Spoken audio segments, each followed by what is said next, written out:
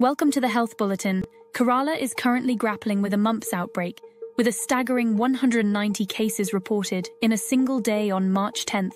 So far this month, the state has recorded a total of 2,505 cases of this viral infection, adding up to 11,467 cases over just 2 months this year, as per data from the Kerala Health Department. Authorities from the Union Health Ministry have acknowledged the outbreak and have alerted the National Centre for Disease Control in the state. Mumps, caused by the paramyxovirus, spreads through direct contact or airborne droplets from the respiratory tract of an infected person. Symptoms typically appear 2 to 4 weeks after exposure, starting with mild fever, headache, body ache, and fatigue.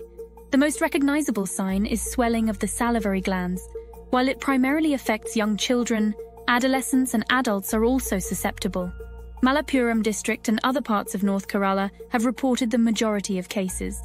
Before we proceed, please hit that subscribe button and join our Health Bulletin community, because subscribing not only supports the channel but also ensures you're always in the loop with the latest health trends, news and tips that matter to you.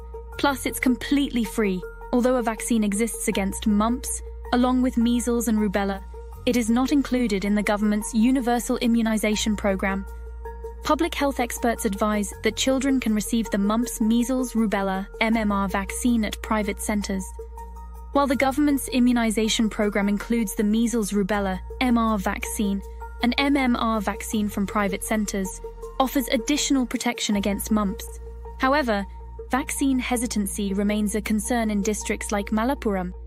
In most instances, mumps resolves on its own, but in rare cases it can lead to complications, such as brain swelling, hearing loss, and painful inflammation of the testicles in adult males.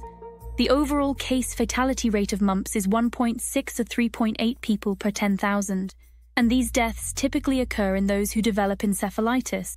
Mumps or orchitis typically resolves within 2 weeks. In 20% of cases, the testicles may be tender for a few more weeks. If you or your loved ones experience any of these symptoms, please seek medical attention promptly. Prevention is key in stopping the spread of mumps. Make sure you and your family are up to date on vaccinations, as the MMR vaccine is highly effective in preventing mumps. Practice good hygiene by washing hands frequently and avoiding close contact with infected individuals. Thank you for watching this important update, and don't forget to subscribe to our channel for more informative videos like this one. Remember, staying informed is the first step towards a healthier life. Let's make health a priority together. See you in the next video.